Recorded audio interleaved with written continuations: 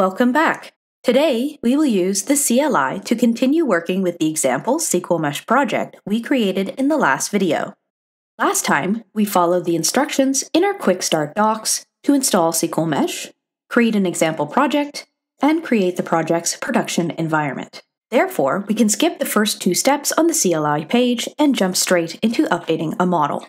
Remember, a model contains the SQL query we use to generate our data assets. Now it's time to switch back to our terminal and our example folder. Let's open the model we want to change. I will open the incremental model.sql file.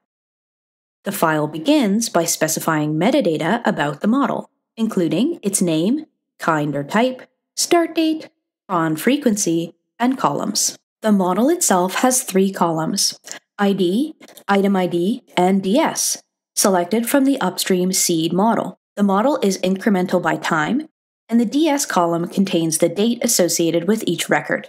The model query filters time between start DS and end DS, which are variables that SQLMesh fills in when it runs the model. Using the SQLMesh command fetchdf in the terminal, we can query this model and get an idea of what the data looks like before we have made any changes. Now I am going to create a new column. Moving back to the SQL file, I can insert a column named new column that contains the value z. I save this file, and then back in my terminal, we can run the command SQLMesh plan dev to make a new environment named dev for the change. I will pause here for a quick explanation of how SQLMesh works. Let's look at a generic project you might have. You have local model files that you're working on. Then there are the different environments that your team has. In this generic example, let's say environments 1 and 2. We use the plan command when you want to compare your local changes to these different environments. You can make as many changes as you want in an update. In this example, environment 1 needs to be updated from a float to an integer, and we need to add a missing file in environment 2. In our particular example, we have our local models and our production environment with all of our model versions that we created from the last video. Now we are making a change to some model versions locally, and we want to add those new model versions to a separate dev environment. We do that by running SQLMesh plan dev. Once we are happy with the changes we made, we can update our production environment from the dev environment by running SQLMesh plan. Okay, back to our terminal so we can run this ourselves. We can see that this has run the project's data unit test against our DuckDB database. SQLMesh has automatically picked up the changes in the model where we added the column and its downstream table full model, which is indirectly modified by this change. We get a preview of the changes in our model, and below that, SQLMesh has correctly identified this as a non-breaking change because it doesn't invalidate any data already in our table. This all looks good in our change summary, and the last thing is to apply the plan via the backfill prompt.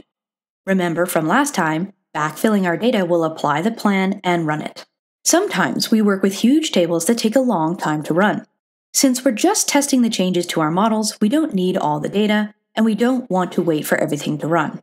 To move quicker, we can choose to run the model for a small window of time to preview the results. We would specify that time window with the backfill start and end dates. In this case, our project is tiny, so we can backfill for this entire history. We will hit enter at each prompt to backfill it entirely, and then enter Y to apply the plan. I'm just going to clear the terminal output so we can see the next steps a bit better. Okay, let's use SQLMesh fetchdf to find out what our table looks like now in our dev environment. Our new column is there. If we compare that to what's in prod, we will see our changes have not been applied yet. Again, once we're happy with our changes in our dev environment, we can run the SQLMesh plan without the dev, just like we did in the last video, to promote our changes to our production environment. This time at the bottom, we see that SQLMesh has automatically detected this is a virtual update. We have already done all the work computing this change in dev, so instead of redoing the computations or rebuilding our database from scratch, we can use the power of virtual data environments to do a simple pointer swap in the production environment, instantly and safely updating our production with the latest data, knowing exactly what we will get in production because we already have it in dev. It's just that fast. I can already show you the updated prod table by fetching it one last time, and voila, our new column is there. This time, we learned about virtual data environments and their power to help you safely, effectively, and efficiently make SQL changes.